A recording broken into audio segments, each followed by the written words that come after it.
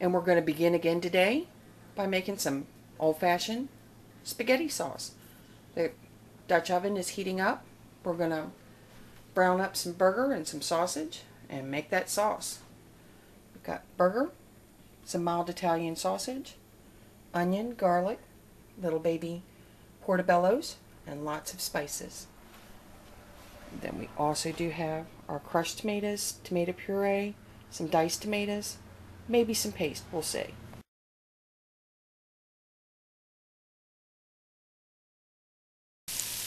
The last of the sausage and the ground beef are browning up. We've got the rest of it over here. We're ready to start the onions, then the garlic, or actually the onions, the shroomies, and then we'll put in the garlic before adding all the tomato sauce and all the spices.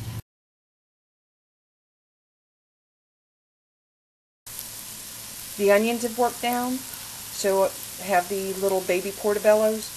I've just put in the chopped garlic, and that's going to work down a little bit more.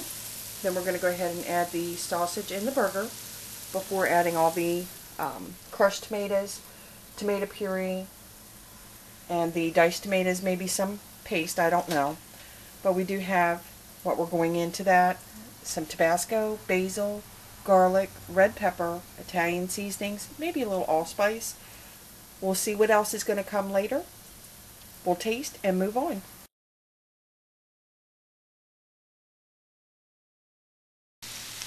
Okay, now we do have the burger, the sausage, the mushrooms, onion, and garlic all back into the pot. Now we're going to go ahead and add our sauce and some of the seasonings and let it slow cook down. Yes, this is going to be heavy on the meat. That's why we call it meat sauce.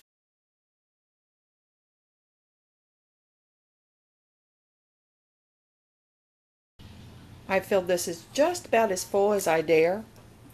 I added more diced tomatoes, 3 cans, no paste, no tomato sauce, but the 2 large cans of the crushed tomatoes and the large can of the tomato puree. I've added the Italian seasonings, the ground allspice, some red pepper flakes, garlic, basil, Italian seasonings, oh, I said that already, some Tabasco. I did have to add a little bit of water just because it was so thick.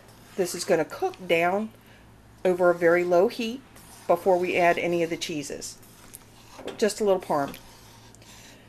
And maybe a little bit of sweet to take the acidic edge off.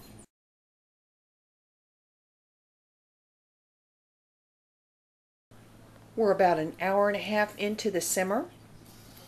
I did have to add a little water because it was so thick, but I'm actually working that down slowly. I did add a little bit more red pepper flakes, an Italian seasoning, and basil, and maybe a little bit more Tabasco.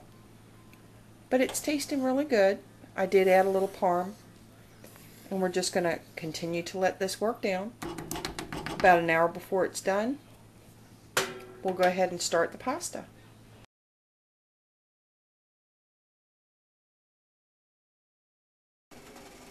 The sauce after 3 hours is complete, ready to go.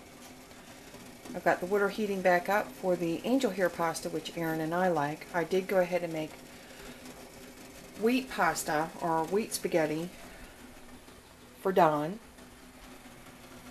We do have his plate ready. I'm about to pull out the garlic, butter, parmesan, Italian seasoning bread from the oven to serve up along with a salad. It's dinner.